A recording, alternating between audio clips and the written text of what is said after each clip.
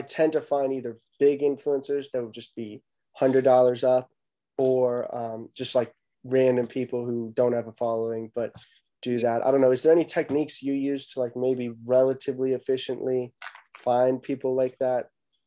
Well, there's definitely influencers who are willing to take $50, but it takes a lot of outreach to find them.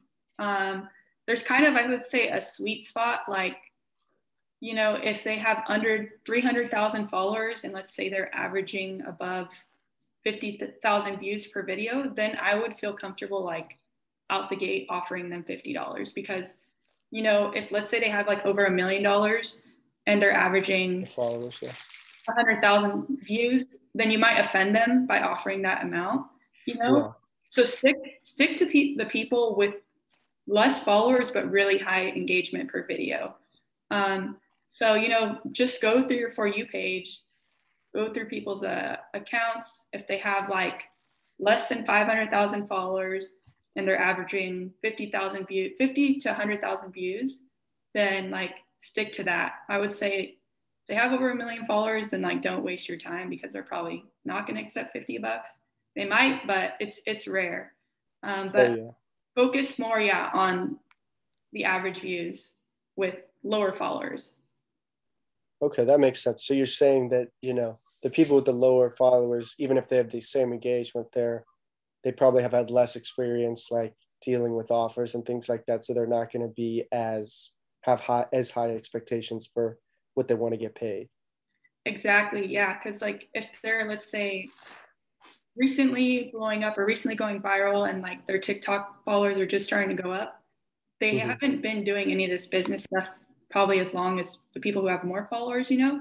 So they're not too familiar with like negotiating rates and stuff versus someone who's been posting for a year.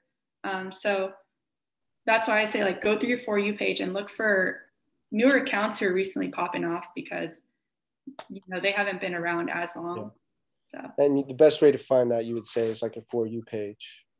For You page, and then go to recently trending songs, and then go to that specific sound, you know, and scroll through the videos, and then scroll through each video. Just click over their account.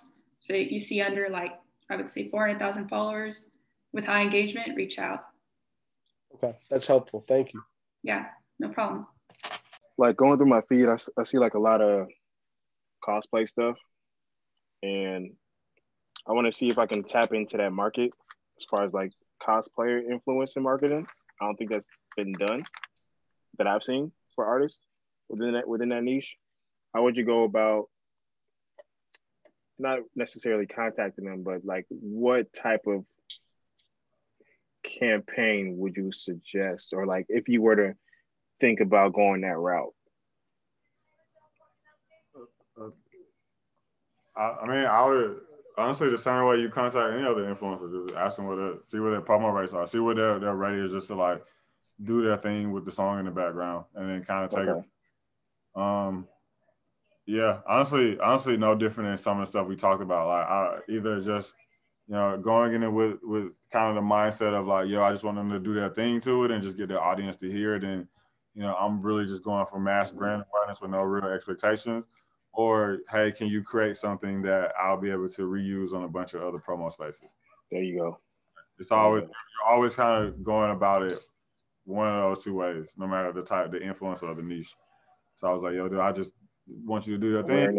Or make some shit I can reuse. So usually rates vary depending on what that is, right? Like one usually requires more work than the other, and they may charge you accordingly. So that's why I say I would just approach it like that. Like, hey, I've come across your work. I like it. You know, do you do music promotions? If so, what does that look like? What does that cost? And then go from there. We've had campaigns before where we planned to do majority ads, and then there'd be such a big moment that was happening where you have to run with it. It makes sense to now go all influence. Like, we got to take advantage of this. So right. So basically, if you see something kind of, you know, getting viral-esque or some sort, you're like, oh, we can't let this die, because once it's done, it's gone. Yeah, exactly. Compared to ads, you can turn off ads and then turn them back on anytime you want, and they'll do the same shit. Exactly. Okay. Like you see a meme you post or a video, you're like, oh, this is working, let's go. And that's usually why like I personally like going super heavy on ads in the beginning is it's also a slower spend. So if it happens, like you said, it's easy to just turn that ad off, rebudget that money, and then jump into what you have to do. Versus like influencer, like once you pay for the post, like that's it. You know what I'm saying? It's like that's it. Yeah. You know? It's definitely like you said, it is way bigger of a risk because you can't, the data behind it compared to like ads, I can look at different campaigns I've ran. You get an idea of what your cost per conversion is. You're like, okay, if I spend $400, I'm most likely going to get this around that typically, right? So you know your lows and highs, your medians and things like that. But with these influencers, you kind of have like a idea, but it's the data is less trackable, I guess is what I'm trying to say. I know we had a campaign that we did around Valentine's Day where we just needed an influencer to do a Valentine's Day makeup look so we could get it posted on a bunch of pages, you know what I'm saying, and stuff. Yeah.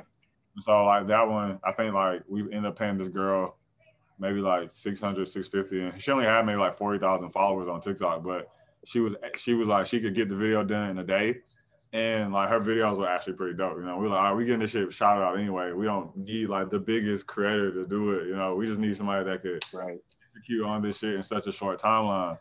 So and that's if we were looking at purely audience, I don't think she would have been worth it. You know, we're looking at she's ticking off 3 of these boxes. You know, not only can she do the look, it's gonna look good, and she's the only one that's said they can get it done in the next 24 hours. It's like, here to get your money. We just trying to go.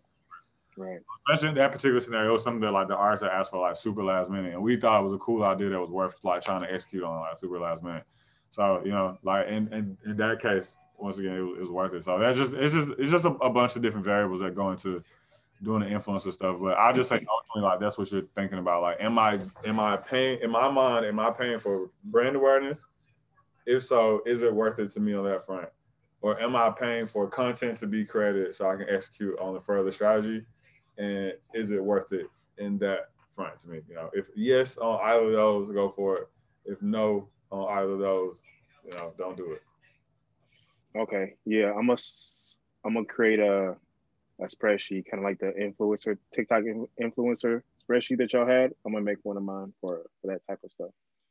Yeah, and that type of stuff, man, is like how you start to build out like the whole omnipresence thing we think about, right? Like if I'm an anime fan, like I'm seeing your music on these anime meme pages on Instagram and Twitter, and I log into TikTok, and since I'm probably liking anime shit, I'm probably seeing cosplays. I'm now hearing the music in that community, you know what I'm saying? Like that's and then I see your videos pop up on my timeline, like you talking about anime shit, like that's how you start to like be those touch points. These touch points in a really natural looking way, you know what I'm saying? Really organic looking way. Like, and then you're getting the cosplay video posted on cosplay shout out pages on Instagram and on Twitter, and it's getting to that on Reddit and stuff. Like that's how you do it. That's how you keep that kind of going. And of course you scale up as far as your budget and just your bandwidth to reach out to people to take it. But like that's how you start to have like this really creative campaign that's just geared around hitting a really specific niche. You're thinking about like that. What can I make for it? What can I get my stuff placed in? And who can I reach out to that can help me create things that also stay in the space? A lot of times, especially like with what you also have to keep in mind with super niche influencers, that they don't get hit up for music promo as much as you would think they do. Right. Sometimes they'll just be willing to make it work because they're trying to get bad. So it's like, I can tell you how many hit us like, I charge $500, but I fuck with it. So if you can do it, I'll do it for $350, $300. Right? It's like they maybe get hit up for music promo a handful of times a month. And then even that is about how many are quality to the point to where they want to do it, and put that work in for it. So, but I'm building that relationship too. So like maybe if the campaign goes well with one influencer, you can be like, okay, well, it worked good last time. I want to do 5 more posts. What can we work out as a deal for a package deal?